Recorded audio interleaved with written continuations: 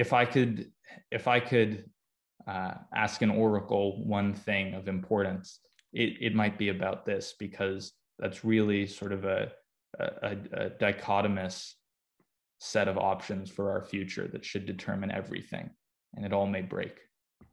How close do you think are we to the precipice then? How close are we to the edge? I'm not positive we haven't already started falling off, but as I said, so much is possible right now. We could sprout wings, right? So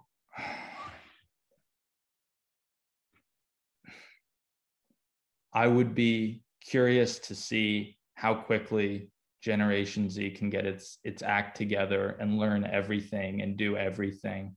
Like if everything that is known about medicine is now available democratically, would it have been possible for anyone without any connection to academia or to medicine to learn everything and invent or theorize some cure to COVID?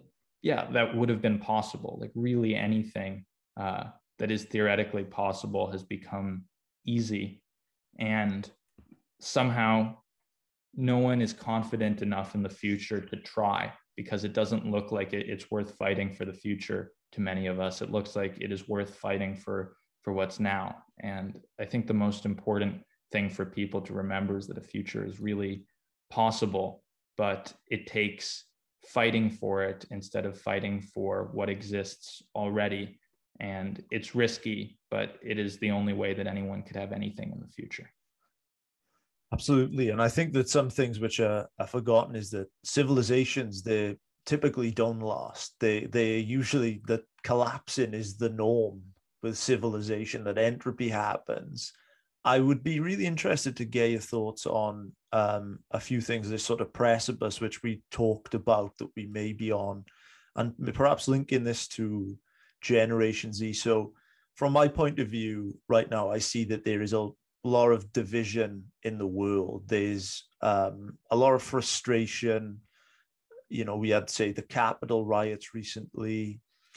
We had protests last year. COVID came, and that was an existential threat. And for me, when COVID struck, I really thought that was a chance to unite. I thought it was a real open goal to come together. But instead, it seemed to push us even further apart.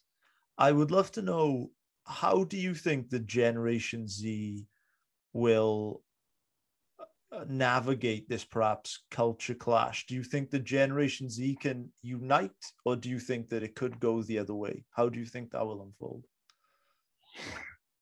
I think ultimately it really depends on how we view science. I think if there is a way to move beyond our divisions, that way could be theorized, and that takes pursuit of truth, and pursuit of truth takes rigor. There's a question about how rigorous our generation will be in its approach to reinstalling order. I think that people have things they shouldn't have. There are too many billionaires who have money that they shouldn't have. And that's why we're looking at all of this very radical stuff where we know that somehow things have to become fair. And a lot of violence can be done to a civilization, which is, I think, what you were talking about. A lot of violence can be done in the name of making things fair. And it will take a lot of hard work. It won't just take activism. It will take hard work to discover and ascertain the method of least conflict to bring the world back to some livable state. And I think we need more real politicians.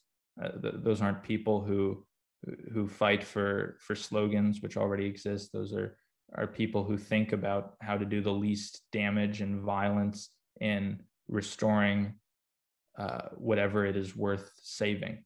And I think I think we have enough at our disposal to pull it off. It's a question about motivation and whether the future looks so broken that it's worth fighting for.